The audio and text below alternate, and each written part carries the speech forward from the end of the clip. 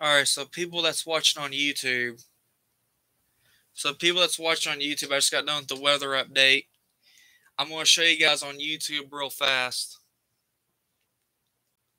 I'm going to show you guys on YouTube how to turn on wireless alerts during times that we've got severe weather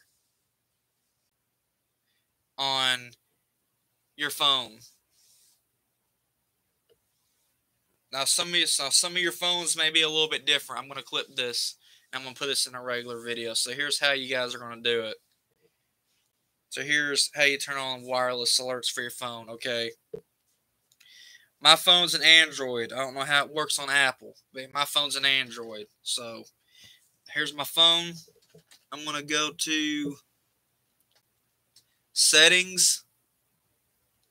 And then we're going to go to, can y'all see it? You're going to go to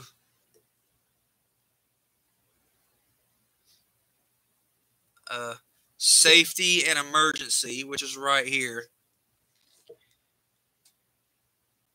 And then click on the bottom, which is your wireless alerts.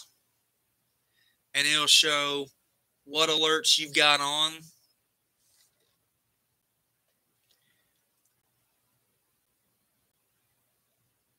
And that's basically how you do it.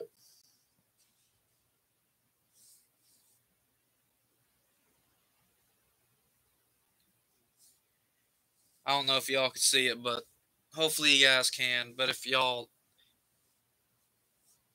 that's the steps on how to turn on your wireless alerts for severe weather on your phone.